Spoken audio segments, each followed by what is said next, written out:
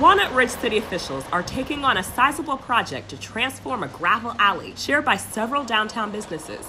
They're replacing the gravel with concrete and steel from Southwest 3rd Street to Abbey Road. To allow large trucks moving in and out to unload for the restaurants and the businesses that have opened in the area. This is one of the busiest areas we have in town because of recent growth. Mayor Charles Snapp is glad to start the project after 2 years of delay. It addresses ongoing issues with traffic and flash flooding. Literally every time the water washes down the gravel alley, we're having to come in, street crews try to get it smooth, and they're fighting potholes worse than any of the gravel roads in the county. This project turns the alley into a drivable storm drain, ensuring that excess rainwater from surrounding buildings and the parking lot flows into the storm drains on Main Street, preventing the road from washing out. Christina Reynolds is the manager at Main Street Pizza, which is connected to the alley and parking lot. She looks forward to the concrete project's completion. We have a lot of people that have a hard time getting in and out of here. Once they get this improved,